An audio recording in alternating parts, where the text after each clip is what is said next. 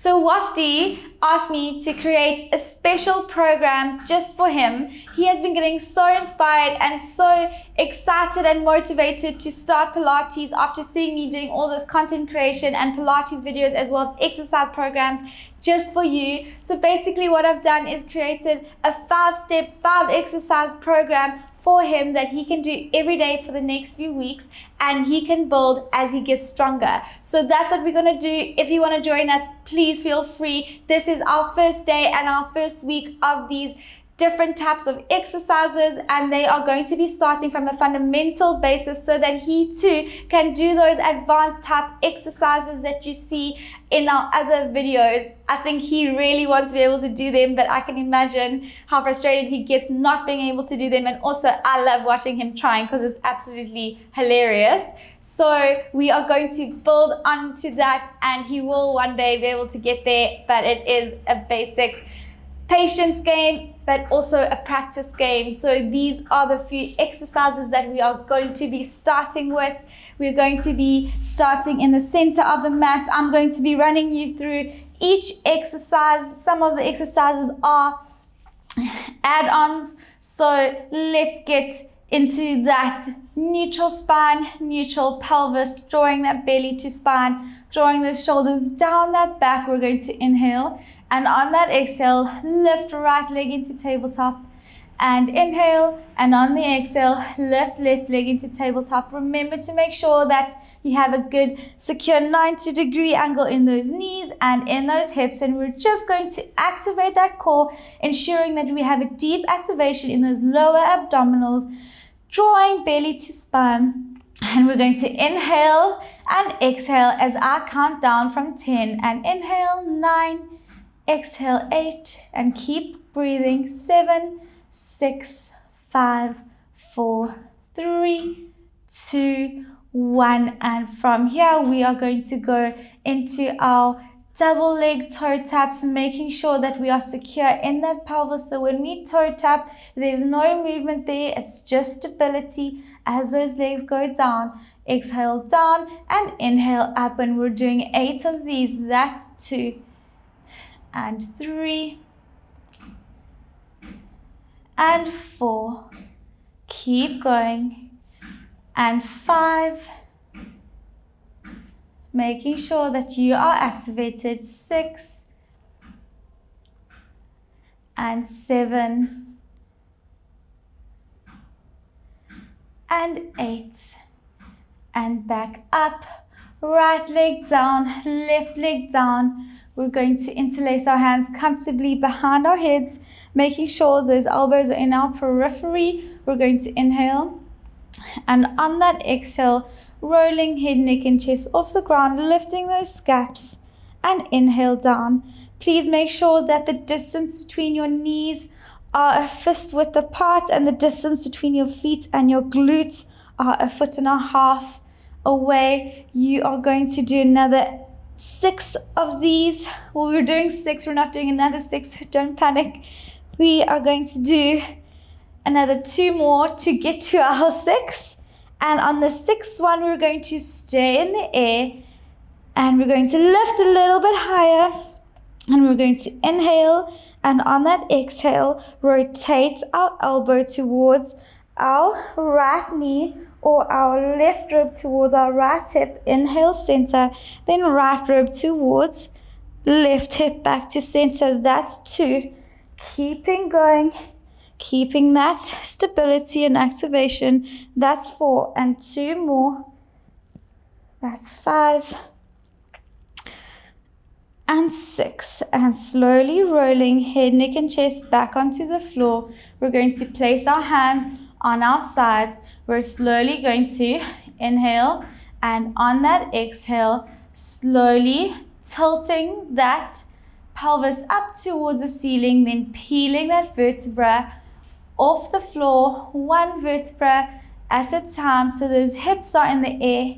We're going to stay in this position, maintaining that hip height. We're going to dig those heels into the ground, and I want you to imagine them coming towards your glutes and squeezing those glute max muscles.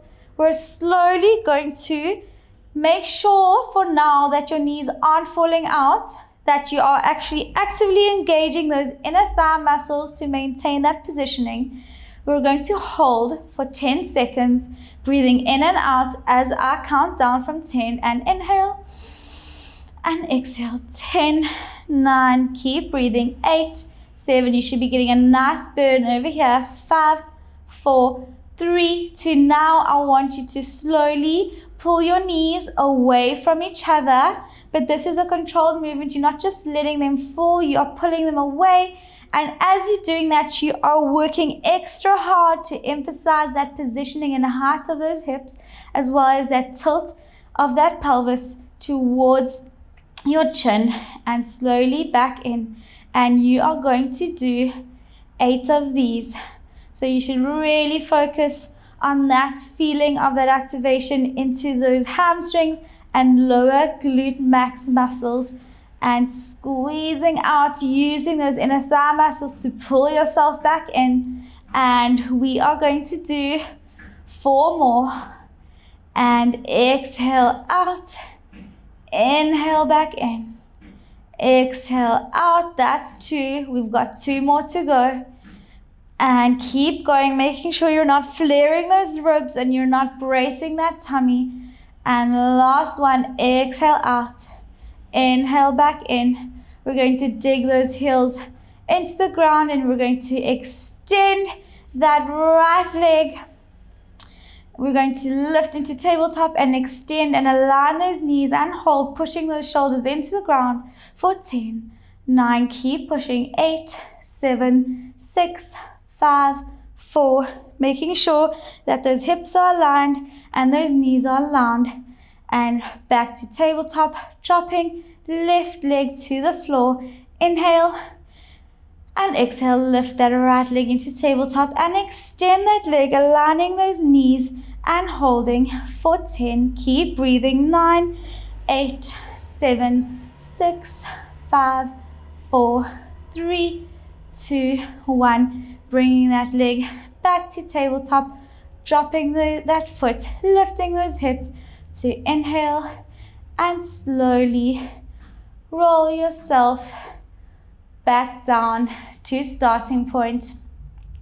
We're going to extend our legs. We're going to point those toes towards the wall in front of us, extending arms overhead, and we're going to inhale, and on that exhale, slowly roll ourselves up into a seated position. If you struggle, you can just bend your legs and pull yourself up with your hands. We're going to bring our feet shoulder width apart, keeping palms facing each other. I want those ankles to be flexed, and we're going to inhale, and on that exhale, slowly roll chin, then neck and chest down towards those knees, allowing a stretch down that spine and into those back of those legs. And inhale back up. We're just going to do 5 of these. And exhale slowly down, pushing those knees into the ground, pointing those toes up towards the ceiling. And inhale back up. And exhale slowly down. And inhale back up.